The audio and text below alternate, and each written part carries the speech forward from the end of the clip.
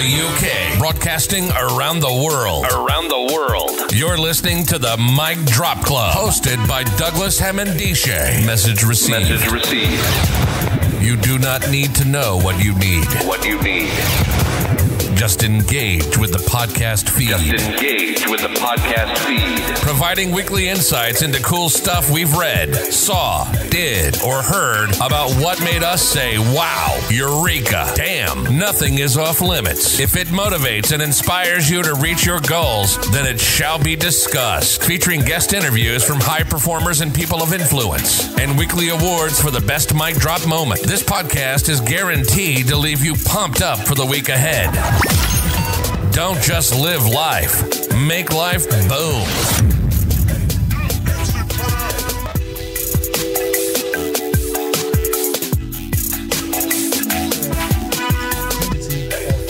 Podcasts that we've done in and around health. We took you on a journey whereby we were looking at why are we digitizing and why is it important in terms of transforming services.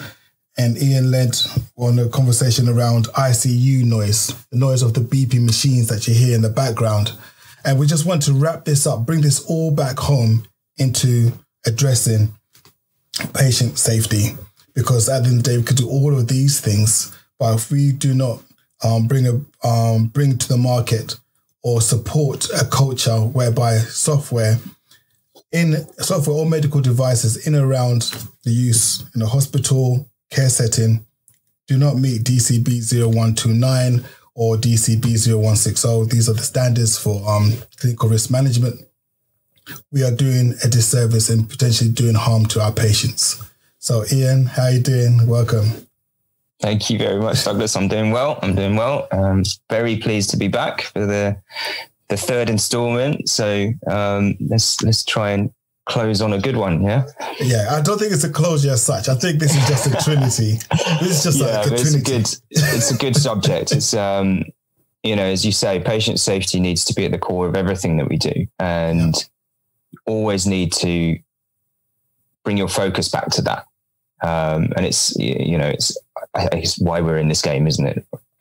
To make patients safer. So I'm really pleased to talk about this. Brilliant. Because as we are now unifying, there's a convergence taking place. It's been going on for the last 10 years, I would say, but it's really come to the fore now where health and social care are merging into one. It's important that we continue the hard work that's been done in terms of bringing around quality and patient safety standards and ensuring as health morphs into a single entity that potentially could be just care, we do not lose some of those practices and principles in around patient safety and clinical risk management of systems. Because again, the reach now is different. There's a blurring, particularly around the medical device guidance that we're getting now, particularly as we're exiting out of now we're out of Europe as well. We're still maintaining some of the standards anyway in around patient safety in the CE market as well. So that also fits into what we're going to be discussing here. If you're a software company and you're delivering a solution in the care environment, the health and social care environment, there are implications for you in order for you to be able to sell into that market or add some value into the market. And that is all about how you wrap your product around this clinical safety management suite of regulatory tools and statutory bodies. You have to make sure that you are adhering to all of these principles. So just for your background, Ian, how do you view clinical safety in terms of the organizations that you work for? So I'm very keen to kind of embed the concept of patient safety, what we do, what we can achieve with our technology in the whole culture of the business. So whenever I talk to, I do presentations to wider members of our teams in the business to, fill them in on interesting projects that we're doing. So we're doing a massive digital transformation project at the moment which has huge, far-reaching implications. And a lot of the business, they kind of hear about it. They hear about the order value and the size of the deal, but they don't really know what it is. So I do presentations to the wider team, the admin support, the finance team, people like that, to explain to them what the projects are. And I'm really, really keen to always drive it back to the point of really fundamentally what we're about is, reducing risk, reducing mortality, reducing morbidity, and boil it down to the salient point, which is that if we do our job right, more people will live, and that's a really powerful point for people to start understanding, people in the business to know that whilst they may not be on the front line of a project like that, whilst they may not have been involved in the sales process or even the direct delivery process, they need to understand that the organization that they are supporting with their daily jobs is fundamentally doing that. That's what we're about. Because one, it's a big responsibility, and people should be aware of that responsibility, that we're not making widgets that, make your beer taste better or something like that. What we're doing is we're impacting clinical safety. And if we do it wrong, we can give harm. But if we do it right, then we improve. And secondly, for me personally, it's a huge driver to do my job well and to get out of bed in the morning, because it's something that I think everybody should be proud of in our business. Exactly. I totally agree with you on that one. As a clinical safety officer as well, it is the risks that we hold are massive and huge. And sometimes I feel they're not fully respected. When a clinician signs off a piece of software as being clinically safe, they're putting their registration on the line. And that could be 4 or 5 years worth of education, coupled by maybe 10 years worth of practice or even more. They're putting that on the line on the basis that the company has followed the due process to ensuring, to the best of their ability, all risks have been mitigated. Some risks you can never get rid of. There's always going to be some residual risk, but the premise should be this. Your system, your solution should not increase the risk of somebody receiving care, whether that's a clinician or a patient, who obviously delivers the care. So in that being said, we do understand that when we always introduce new technology, there's that dip whereby people have to understand how to use the software. And in that dip process, you could introduce risks, but it should still not be more than the risk before you rolled out the solution, and certainly not after post implementation. And this is what I find sometimes alarming when you speak to fellow clinicians, and when I wear my clinical hat on, and they're speaking in a very negative way around the solution that they're using. And clinicians, nurses, doctors, consultants, we can vote with our feet. If we feel a solution is not enabling us to deliver care effectively and safely, we don't really have to use it. Because we have to justify ourselves to professional bodies such as GMC, NMC.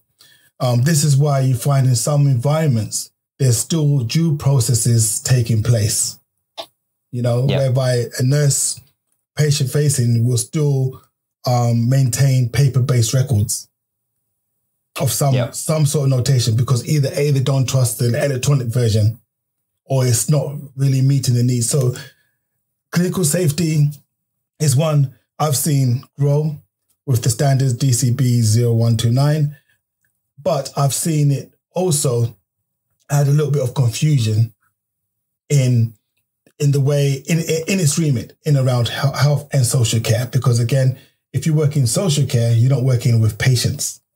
You're working with individuals. You're working with citizens. Exactly, And somehow I think that it's time for a refreshing of some of the language that's used in those standards, and also just ensure that it has a bit more breadth to it in terms of what we can do in terms of managing risk. So I'm from the generation, right? And I'm not saying this to offend anyone that drives a Volvo. I'm not. I drive a Volvo, by the way. Do you? Just so you know, I do. Do you? Yeah. Okay. Fantastic. No, it's all right. It's all right. I'm not meaning. What I'm trying to get by that is this: Volvos are essentially very safe cars. Yeah. Am I right to say you bought the car primarily because it kept you and your family safe? Yeah. Exactly. That's my point. It was designed for safety in mind, right? Yeah. Now, when new software companies are developing software, one of the primary drivers is how can we make this slicker? How can we make this, more pleasing on the eye, etc., etc., etc., so that we can entice people to use the products. When they need to take a look at the fundamentals and get the patient safety elements correct, because Volvo not only do build safe cars, but over the years, if you go back to the 80s, I'm old enough to show you the 80s, and the Volvo car was literally, you could draw it. A kid would draw it like as 4 bricks. 1 brick, 2 bricks, one brick. Yeah. That's how it was. Now the cars are slicker and it still retained its safety aspect to it. Yeah. And it's got and that's still always the reputation of the Volvo is the safety. They're very nice cars now. And I mean, I've done 80,000 miles in mine. It still feels brand new. It's a lovely car to drive. Yeah. But of course, the point of why I got it was I just had my little boy, and it was all about safety. It was about a car that I could feel comfortable with him in the back. Yeah. So you're absolutely right. It's about what is the hook that's going to get your product to market, your software, your application, your hardware, whatever it is that you're putting into a healthcare environment. Yeah. I do think, marketing and product design often looks for the wrong hook. And in healthcare, primarily it should be safety. And whether that's safety as an incidental thing in terms of, because we're going to make your life easier, Mrs. Consultant, Mr. Nurse, whatever, because we're going to make your life easier and relieve some stress, that fundamentally leads to patient safety. Or it could be some technology that is fundamentally improving visibility of what's going on with the patient, which of course increases safety. Yeah. But the drawback should always be it's making your patient safer. Yeah. And that's the thing, this is why there's a lot of resistance to technology, to digital change in healthcare. If people talk about nurses are very resistant to change, nurses are people. They're not resistant to change any more than anybody else is. But the reason you get such resistance from nurses is because nurses are dealing with the patient all day, whether it's a group of patients or an individual patient, dependent on the level of care. They're dealing with those patients. They're the front line. They're face to face with their patients. And they are fundamentally the person who is there to safeguard the patient. That's their primary objective, is keep that patient safe. And if you introduce something to the nurse and they don't believe that it is reducing the risk of harm to that patient, or worse, if they believe that it's introducing a risk of harm, then they're just going to say, no, I'm not doing it. Because it's not about just being resistant to change for the sake of change. It's about saying, I will not introduce additional risk to my patients. So come up with something that reduces that risk. Excellent point. Excellent point. And I just want to pick up on the word believable. And that is something that is really underplayed in health. How much clinicians rely on belief. Yeah. We not only do we have to believe the patient can get better and instill that belief in the patient at a time whereby they might not believe they can get better. Yeah. That also transcends onto the instruments that we use. This is why a lot of doctors still walk around with stethoscopes around their necks. Not only is it a symbol of status and the role, it's quickly identified doctor because they've got a stethoscope around the neck. It's also because they can rely on it. They believe in their ability that when they use that apparatus, they're going to get the correct reading. So believability is something that clinicians really take seriously. I don't see a lot of that in tech marketing literature that to enable clinicians, to believe, to have that trust in the software, on the hardware, or in the apparatus that they're using, that is going to be their go-to. Because when things go wrong, and unfortunately within health, sometimes this can be the norm at times. It is the clinician that has to break the news to the loved one, to the carer, why something didn't work. So believability is something that is important. And how do we measure believability? As if you're a software company delivering a software that you think is clinically safe, you've gone through the unnecessary standards. How do you then impart that? Having the standards is one thing. You could consider it a tick box exercise. But to make sure that the service who are buying your product believe that you're actually sincere, you've got to demonstrate that how you're embedding clinical safety throughout all your processes. Yeah. For example, when you do sprint meetings, when you're developing the software, do you discuss clinical safety issues? Are they discussed then? Because prevention is better than the cure, right? Yeah. So exactly. So are people there already in tune with their role? Are hazards already being documented effectively in a hazard log, and you're actually trying to remedy them out before they even go to market? Or are we collecting hazards that are high-level hazards that will be on every single software's hazard log? And I do see this. I think we need to be bolder and be able to really start to be expansive in our thought process into what do we consider as risks, and then try to mitigate them out as cleanly and as effectively and as transparently as possible with our customers. Yeah, and I think you're absolutely right in terms of it needs to be cultural. That's what healthcare organizations want to see from health tech companies, is that their culture is about the same goal as they have, which is to keep patients safe, to get them better quicker, to free up space and time in the hospital environment or in the social care environment or anywhere really where care is being delivered. But they want to see that tech company has that culture and that their goal is the same. And that's provable in the way that you engage with projects.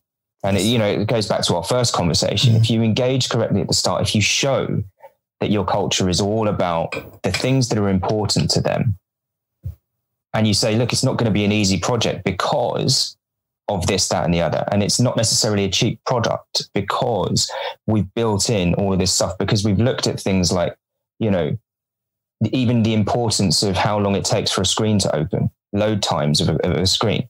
How long does it take from first login to access the patient record?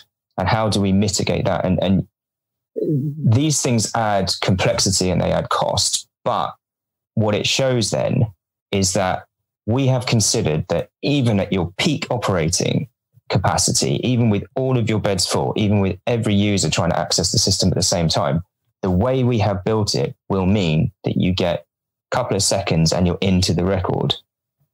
Even though we know you're not going to need that 99% of the time, because that 1% of the time when you do need it, you've got to know that it's going to work. Yes. It has to work every time, because the first time it doesn't work, that's the last time they'll use it. Excellent point. Excellent point. And again, back to the project plan.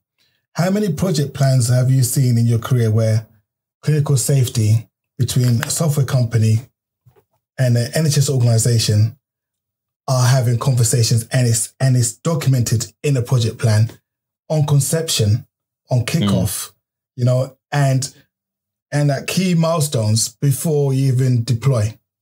Yeah, too few, I would say. Yeah, exactly. Too few. And I think the resistance comes from two places. One, from the software company believing wrongfully that if they address clinical safety, they will build something that they do not want to build, because they have in their head the solution as they see it. What I would say to that is, to counter that, I would say, look, if you look at the motor industry, and Volvo is an excellent example, there's a lot of innovation Volvo brought into the motor industry that's now standard now, that improves the driving experience. Yeah? I'm not too sure if they invented ABS brakes. It might have come from Formula One. I'm not too sure. But certainly the crumple zones where you know if you were to have a side-on, front-on, rear collision, you in the middle are safe. Yeah. And ultimately, we go to work as clinicians to deliver safe care and to protect our registration. So there is something about introducing clinical safety right at the beginning and having these two parties. If you're a clinical safety officer for a trust, which is all well and good, and a clinical safety officer for a software company, they should have a relationship. Yeah, absolutely. And look, clinical safety it can be the driver. It doesn't mean you have to get there the same way. Okay, the clinician is going to have a view on clinical safety, and the software developer is going to have a view on clinical safety. Now, those won't necessarily at the start be the same. The resistance to the technology may be that there's a worry around patient safety, or what happens if I'm trying to access the application and another application is overlaying it or something like that, whatever. It's up to the software company, the tech company, to understand the clinical environment, to understand the risks and the needs and the desires, and then to be able to elucidate that to the buyers, to the clinical teams, to say, I have thought about clinical safety and I understand your worry is XYZ.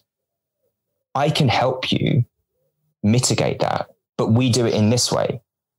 And it's about being able to show that you've considered that, you understood that risk, and you may not have got to the same conclusion, but you have developed something that mitigates that risk. Correct. And that's the point, because that's what will give them the confidence. If you can take them on that journey and they get it at the end and they go, okay, all right, that's not the way I would have gone, but now I see it. And if the risk is mitigated, it doesn't matter about the route. Exactly. And back to the relationship part, if your clinical safety officers have a trusting relationship with each other, from the private sector software company to the NHS trust, that helps when you do have a difference in how you classify risk. And as you quite rightly said, there's many instances that when I was a clinician on the wards, I would classify risk completely different to how a software company will rate or flag the risk. So you got this differences on the rating of a risk. But only through development of a trusting relationship can you get to some sort of broad consensus as to, okay, fine. If we put in these measures, we can reduce the risk to being classified as a 3 or 2 or 1, whichever way you're using your risk matrix. Okay, and that there is so important, because too often, because there's no relationship between clinical safety officer on either side, only when something's gone wrong do they really meet. Then you have issues and in the project either being delayed, rolled back, or even sometimes not even proceeding. So it's important, I would say, look at your project plans, really engage clinical safety officers on both sides as early as possible. And they should help you with your iterations, because you should iterate, becoming safer and safer. Look at Formula One. Some people might argue that the speeds are not getting that much faster. So the technology is there to make cars go even phenomenally more faster, but can they do it in a safe way? No, it's not, because people will die. So they've got safety measures that they put in every place, every year, to ensure the drivers remain safe and the spectators and the work crew and all that are safe to enjoy the spectacle of Formula One racing. Yeah, that's interesting. So I'm a huge fan of Formula One. I've been watching it, since I was tiny. And I mean, even when I was growing up, you had drivers dying every year. Yeah. Now that was in the 80s. And now, thankfully, it's incredibly rare. But you see the reaction to certain things. So, when John Surtees' son died a few years back because a tire from another car hit him in the head. A wheel came off another car and hit him, and he died, which was terrible.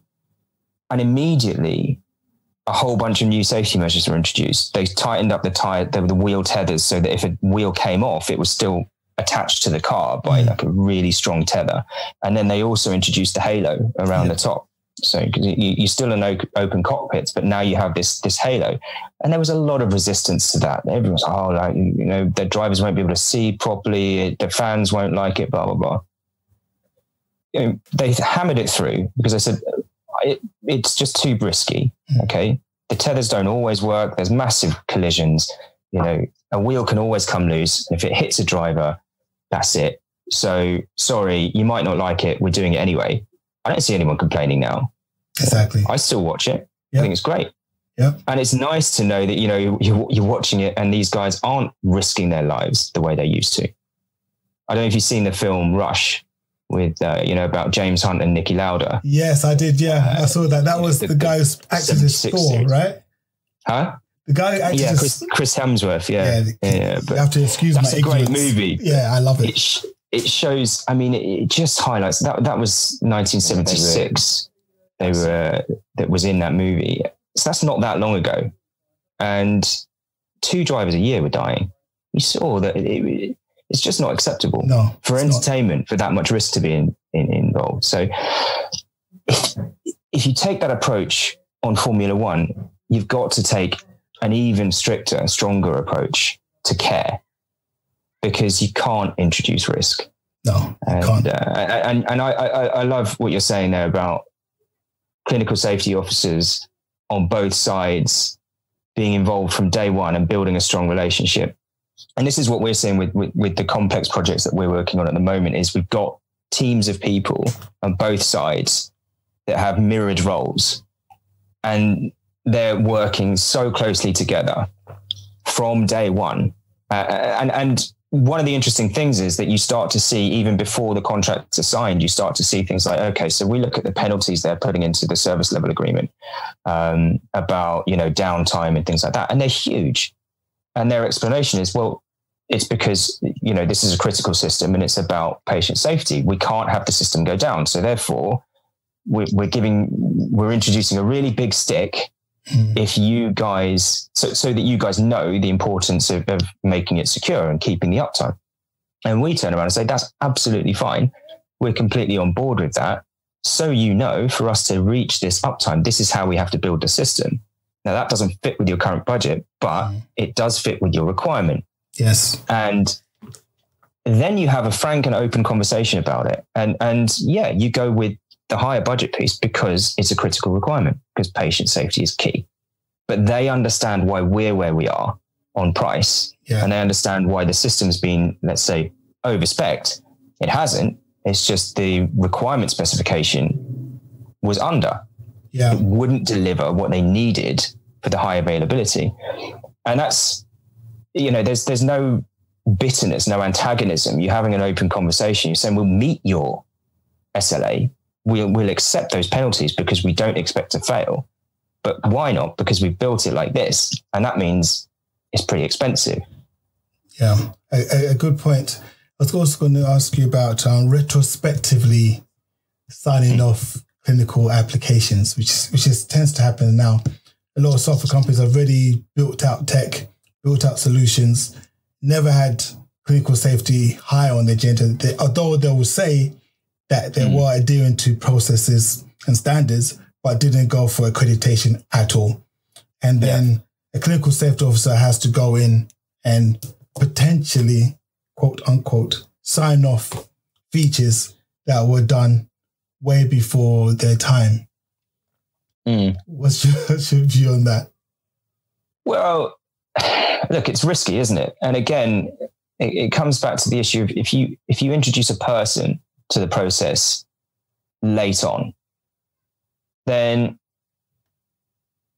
that person's attitude is going to be colored by that.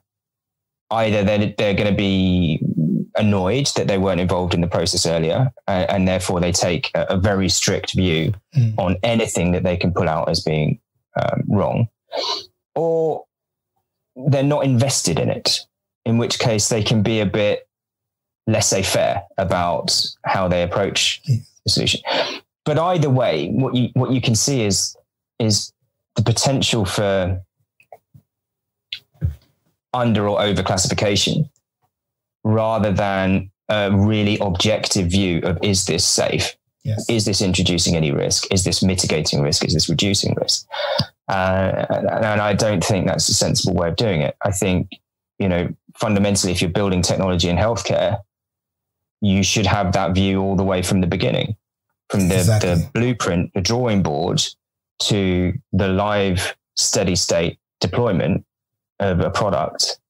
All the way through that, there has to be the checks and the balances and the view on, is there anything in what we're doing that is introducing risk? And if so, what do we do to mitigate that? Yeah. Because again, the risks are, as you articulating, are huge, and they are real and they're present. We've seen trusts now potentially being put up for corporate manslaughter when patients die. And it's only until coroners and people do investigations really start to distill and drill right down as to what was the primary cause of death or harm to a patient. Typically what's been happening, if you look on the NMC registration, you see a lot of nurses, a lot of clinicians, skilled professionals up before tribunal for poor care, and they're stipulating that it's down to software. Yeah. And then the software company will say, no, we've got evidence to support the fact that, no, you would have seen that record. You saw it. We got alert that you should have seen it. So this feeds into our global discussion around why digitization is so important, that transparency and doing it for the right reason is so important, because when you do have natural design, natural way of building software, you can put in place things that clinicians can see. Nobody having an alert that nobody sees, but it's there. But if it's not built in a way that's natural, I always tell the story. I was in the trendy nightclub toilet in Mayfair, and I went to the women's toilet. I went in there and I got so far into the women's toilet, only when I heard the gasps, I realized I was the women's toilet. I came out embarrassed and I couldn't even find the men's toilet. I was so annoyed because it was these new trendy toilets. The symbol is not male, female. The symbol is, I don't know what it is. It looks Aztec to me, as far as I'm concerned. I don't know what I'm doing. If you have that sort of design methodology with a view to be slicker in your software, at point of use, if a clinician doesn't know or believe that that's going to give them the right outcome, you're introducing patient safety risks there. Yeah, and this comes back to something I guess you and I have talked about before, which is the difference between change and transformation, right? And if you introduce a digitized health record into, let's say, an ICU that's currently run on paper, and all you do is you lift up every single process that's done on paper and you create a digital form and you put it into computers, that's not transformation. It's a change because people are interacting via a PC, or even tablets and things like that. But it's not transformation. And actually it can introduce more risk because you've got all these kind of really easy checklists on the paper forms that say, have you done X, Y, and Z with the patient on your daily care plans? Have you checked their nutrition? Have you administered any prescribed antibiotics? Have you checked for pressure ulcers? All those kinds of things. And those on paper is just tick, tick, tick, tick, tick. But when you start to introduce those things onto a digital form and you start to mandate the input of information, you can have mandatory boxes on paper, but you can ignore them. Paper is really easy as an input device because whilst it tells you what it wants, you can put anything. You can leave boxes that are mandatory and come back and fill them in later. You can't do that with digital forms. So what it ends up with is people get frustrated and they don't want to use it. And so they don't complete the form at all while they're doing the action with the patient. They'll do it later because they need 5-10 minutes to do it. And that's pointless because what digital systems give you the opportunity to do is get rid of some of that process. You can automate things, right? So why have a checklist that says, have you administered any prescribed antibiotics for every single patient and every single daily care plan? when you've got a digital system that creates a task list when an antibiotic has been prescribed, points it up on the nurse's to-do list, tells the nurse when it's due, alarms if it's overdue, and automatically records the completion of the task when the nurse does it. So, you're reducing risk in that way because you are guaranteeing that the information is there and it's alerted and it's cascaded and it's monitored and it's captured at the time of use. Correct. And but it's how do you approach? Do you just digitize, or do you say, well, let's transform? And it goes back to what you were saying. Yeah, it's a change. And it goes back to what you were saying about giving clinicians back their time. Transformation always works on the premise that you also take a look at the capabilities of the people who are going to be using that device, that thing you're looking to transform, that service, that whatever it is. And too often that we're not looking at the capabilities of the people that we're looking to transform the services. I'll give it another example of that is, if you call your GP surgery now, these are surgeries that are now digitized, to digitize the process.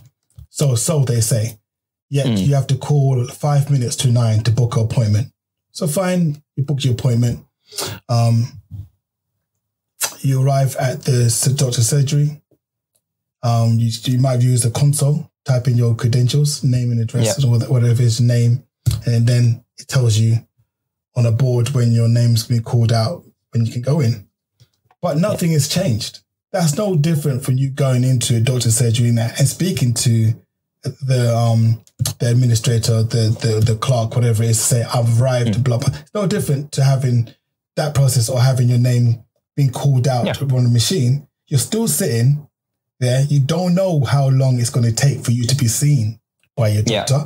You're still in an environment that's going to be potentially full of bacteria and germs anyway. So there's a potential of you going in there without having a problem and inheriting a problem just by sitting in the waiting room. So these are things, these are changes because it doesn't look at the capability of the individual to manage their own time.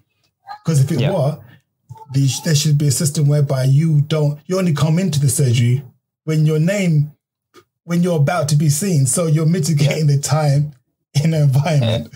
And a lot of it, or even you're doing a lot of it via video consultation. Exactly. Can be much better because, of course, you don't ever then go into the environment where the germs are spreading. And this is the point. So I think one of the best ways I've heard it put the difference between change and transformation was that change fixes the problems of the past and transformation creates the future, right? So the problems of the past that you're talking about that have been changed at the GP surgery were a queue of people standing at the reception desk and the receptionist having to check people in manually. They come in, they give their name, and the receptionist marks them on the system as arrived. And so instead of doing that, you go to a self-check-in terminal and you just type in some details and it automatically marks you on the system as arrived. Yes, it fixes a problem, but it doesn't create a different future. Whereas the application of things like video consultation, the use of wearable medical devices that can gather clinical parameters and transmit that information remotely to your GP so that they can see your parameters at the same time as talking to you on a video consultation. Even things like little blood glucose tests and stuff that you can do at home that they can talk you through. These kinds of things are available. And that's transformation because that means that you keep a whole bunch of people, vulnerable people, away from other sick people. You have much more information because you can have a whole set of clinical parameters that are being measured over days rather than just take your blood pressure and your temperature when you walk into the GP surgery. Exactly. And your GPs can see more patients. There you go. And that's what this is all about. This is the why we're in this space, because we are trying to bring about that future state whereby people are safer and are transformed and based upon their own capabilities. There's a lot a patient can do. They're experts in their own illness because they've got their lived experience. How can we then marry that with the technology, with the clinical input? And that's where you get the 3-part scenario whereby when all those 3 elements are acknowledged and are built upon, you get the best health outcomes. Because at the end of the day, we're not trying to fix a patient per se. for them to be broken in the community and come back again. We want to enable them to stay well and look after themselves, because they should be the best treatment. Exactly. Yeah, completely. And it's about extending that wing of care away from just clinical environments to the home environment, because then you keep people healthier. You help them improve to a better state than they would have. And you prevent, a lot of the serious conditions that come about because people don't want to bother their GP. We're always hearing every single day how busy GPs are, how underfunded they are, how few of them we've got. And so you get a lot of patients who wait until they're very, very unwell before they go and see the doctor. And at that point, that it can be so much harder, so much more expensive to treat this patient than it would have been. And the outcomes will inevitably be worse. Whereas we have the technology to completely transform this. You get a lot of patients have things like white coat hypertension. Whenever they go and see the doctor, their blood pressure's through the roof because they don't like seeing the doctor. They're scared. That's me. Right, exactly, it's well known. Because it's well known. It can be intimidating, and what you get then is useless data. If every time the doctor measures your blood pressure, it's through the roof, and they go, "Well, you got hypertension. Here's some beta blockers." Yeah. But if you measured it constantly, or enough data points when they're at home, when they're just chilling out and there's nothing wrong, and you go, okay, actually the trend generally is quite a normal blood pressure. It's just when they come and see me, it's going through the roof. So actually, that's not a physical issue. No. Right? That's neurological or psychological. Yes. Yeah. I have to laugh because that's so true. And we see it all the time. A needle approaches the patient, blood pressure goes through the roof. If they're scared of needles, the list is endless for those things. I just want to say, as we're wrapping this up, that this 3-part series has been fascinating. We've taken people on a journey through digital, taking a look at your pet hates in terms of the noise in ICU units, and I want people to also to reflect on that next time they're in the hospital and ask themselves, are some of those noises really in the background necessary, and what are they actually used for? And also patient safety. And around patient safety, I want to say, if you are a hospital trust and you had 2 vying applications of equal capability, one of them had was like the Volvo of tech, and the other one was what are these cars that crash or are unreliable? Lada. A Lada. Which one would you have? Or should I say a flashy Porsche, a high performance car, but prone to breaking down? Would you go for the Volvo, or would you go to the high performance car that's prone to breaking down? I'd take the Volvo. I'll take the Volvo. And I can say that because I used to have an Alfa Romeo, which broke all the time. It was a lovely car. And now I've got a Volvo and it's never broken down in my life. My uncle got a Maserati and it breaks down all the time. Lovely, breaks down all the time. But again, what is this all about? We're here to not just look at the flashy, shiny pieces of tech. The fundamentals have to be in place. We need to be thinking around the Volvo methodology in terms of bringing safety to the front and fore of what we are delivering. Look on websites for different companies and software and see how much do they articulate the patient safety journey. How much do they openly share how much they are testing their software in the clinical environment. Testing it, and those lessons learned for the testing are feeding the iterations because they discuss it in sprint meeting, planning meetings, all of those things. So it's constantly evolving with the mindset, with the view of keeping clinicians and most importantly patients safe. And that's what it's about. Yeah, exactly. And I think it's always possible to polish something, to make it look nicer, to make it look slicker. It's far harder to take something that is really slick looking, but functionally not sound, and re-engineer it to be better. And you know, it comes back to Hey guys, everybody ready? Atomic mic drop. Yeah. You had to have that one. Look awful, right? Yeah. But they were reliable and they were safe. And now they look great, but they're still reliable and they're still safe. And you know, we've got a piece of software for critical care, which I've always I've never really liked the look of the UI that much. You know, it doesn't look great, but it works really well, and it's come from a place of patient safety and true consideration about what it means to be digital. And the doctors that I talk to, they don't care what it looks like. They care how it works, yes, and how it supports them. And at the end of the day, yeah, we're working on the UI and we're making a much better, much nicer front end because the back end's already there, and the front end's not difficult. It's window dressing. That's such an excellent point. And I'm so proud of myself for mentioning the Volvo, because that is what it's about. That's an analogy that's gone through this whole conversation. I love it. Yeah, it is, because you will not look at a Volvo again the same way after this podcast. You just can't. Yeah. But that's what it's about. One company is open and transparent with safety at mind. Yeah. And have continued to iterate, making the car slicker, sexier, all of that kind of stuff. So you cannot even tell. There's some tech in a Volvo that is far more superior than in its counterparts like the BMW, such as the Audis, that are only in a Volvo. Yeah.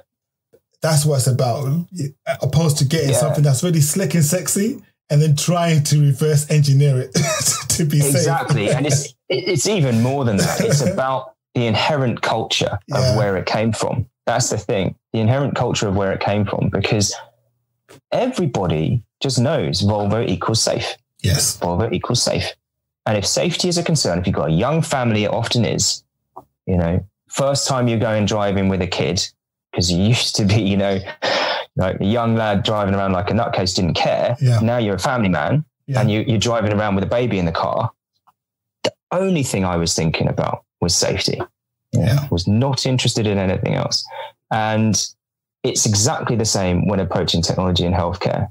You know, I think you talk to the nurses, you talk to patient safety leads, you talk to clinicians, and you say, okay, out of a bunch of things, how it looks, how fast it is, how slick it is, the name of it, or patient safety, user interface, all these things, rank these in order. Patient safety will come first 100%. Because there's so many mortality and morbidity reviews now. Yeah. We have become increasingly litigious in this country. Some would say that's a good thing. Some would say that's a bad thing. I think it's important that healthcare organizations are held to account, you know, and they should be. And when mistakes happen, they need to be addressed. I think it's, you know, the ambulance chases that you see advertising all over the place are not good for anybody, but maybe they're shareholders. I don't know. But I think, you know, the litigation is there now, and these mortality and morbidity reviews are becoming more and more common. And clinicians want to be able to stand there and say, I did everything I could. The stuff that I'm using worked.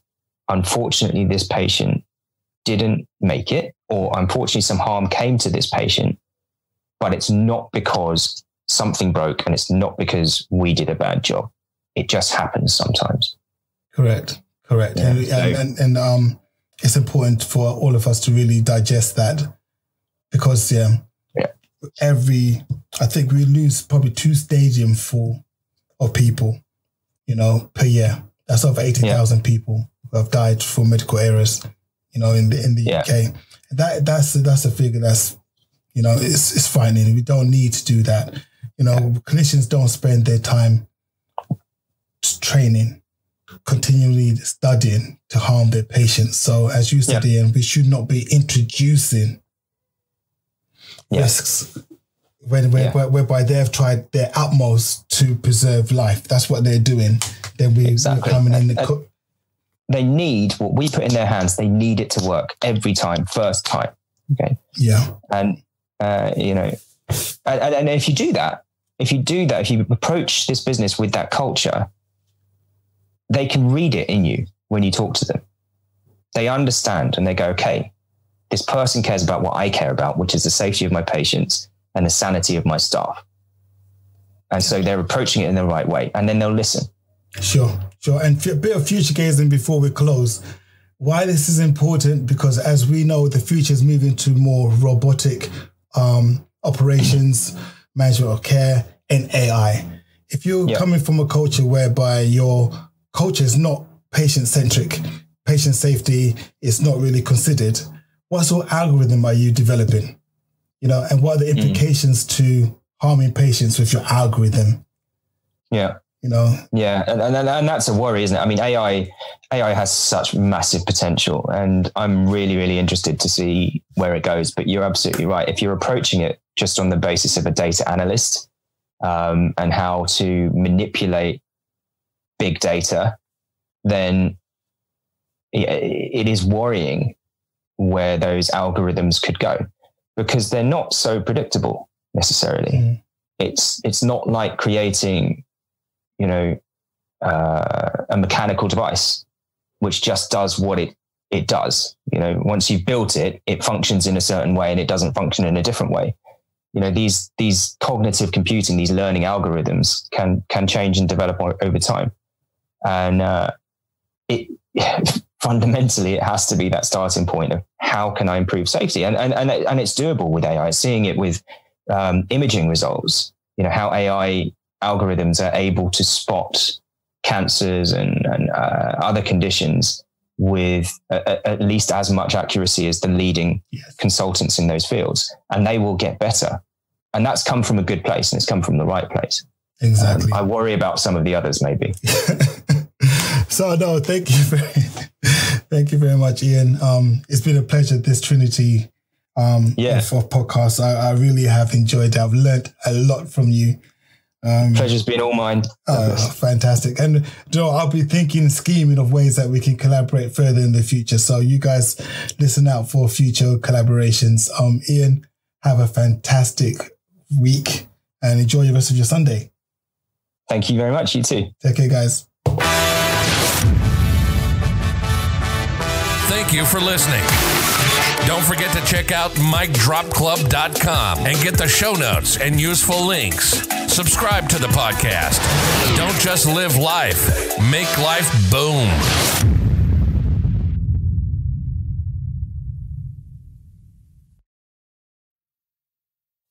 Hey, doing, Ian? Yeah, good. As always, going off on a tangent. Yeah. That's what we do, though, isn't it? Yeah. There's no fixed path here, is there? No, and there shouldn't be. And they shouldn't be. I don't see the value in. Why is this so blurry? I had my son here the other day, and he's messed around with my camera settings. But no, I enjoyed that. Yeah, me too, man. Me too. I enjoyed that. It's always a pleasure. Yeah, I think that the whole thing with the Volvo thing worked. Yeah, it was a great analogy to come up with, to be honest. It worked. Because, like I say, I mean, the fact that I've got one as well is it's close to home, because that's the point. People make these decisions, and we need a vehicle to get that point across. Yeah, it's quite clear and easy, and I think that works really well. No, that's good. That's good. So I would think of something else that we can work on. I'm thinking of there are quite a few bits and pieces I'm having conversations with certain people in around the media stuff I'm doing as well. So I'll give you a call during the week, because there might be a couple of things that I would like you to, or invite you to consider moving forward, because it's getting traction. I think this style of communication is better. I think we need to shake up some of the health space. The usual faces are the ones that do all the talks, and I think there's a numbing effect, as it were. Yeah, it's just fatigue, isn't it? Hearing the same voices all the time. And I think, what I find refreshing is that you and I, we both approach this from the same space, which is that we fundamentally care, right, about doing this right. And we care about getting that message out there that people should understand that people who work in health tech are not all in it for the money. Yeah. I mean, there's a lot of money in health tech, a lot of money spent on it, But what people need to understand is that a lot of us approach it, you know, as almost as a calling, you know, as a vocation, not just a paycheck. And it's good to get that message out. It makes me very happy that you've given me this voice to do that. So I really appreciate it. No, thank you very much. Thank you very much. I'm honored. And that book is coming. That book is coming. It has to come. I think if we sit down and really craft something, we can do something around a book. Yeah. You are so much more. MicDropClub.com. Make life boom.